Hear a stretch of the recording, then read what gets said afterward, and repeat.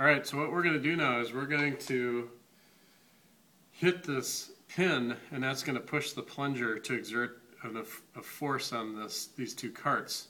And the carts are what we call the system. And right now they're at rest, so the momentum of the system is 0. Once the pin fires the spring, they'll move out like this in opposite directions.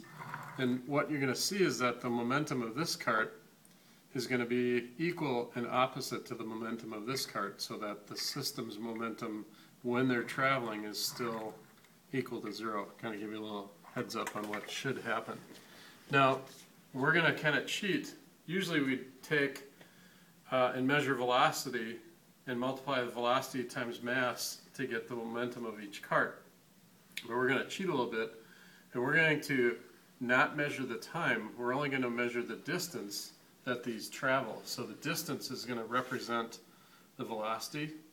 And to do that, we're going to make sure that these both hit the ends at the same time. When they do that, that means that the distance that they traveled represents their velocity. So we aren't really calculating a momentum, we're calculating something that's very similar to it. So what I've done is I've kind of positioned these to where I think when they move, they'll hit the ends at the same time. So we're going to listen for a single click. A double click would mean that they would hit one hit first and the other hit second. So what you want to listen for is a single hit. So here goes. That's pretty good. That was excellent. So now what we're going to do is we're going to measure the distance for the carts. And for cart 1, if you look at it, it's right to here. And that's 51.3 centimeters, but we recorded in meters. So Mr. Laurent wrote it down already for cart 1's distance. And then for cart 2, that one went to, was originally like this. So that cart went to right about here. So that was about 0.565 meters is what it was originally. We bumped the meter stick.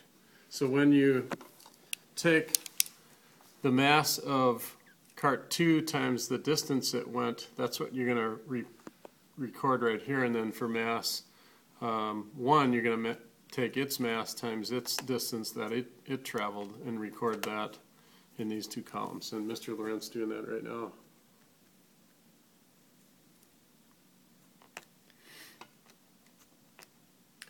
And you'll notice that within the air that we have in the experiment, the momentum of each cart is relatively the same.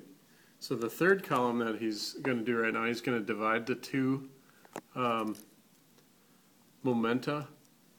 And when you divide the two, if the momentum of each are the same, their quotient will be equal to 1, or really close to it. And so Mr. Laurent got... We're pretty good, Mr. Lee. 0.986, that's pretty close to 1, so physics tramps again. Awesome. Cool, so that'd be the end of trial 1 there.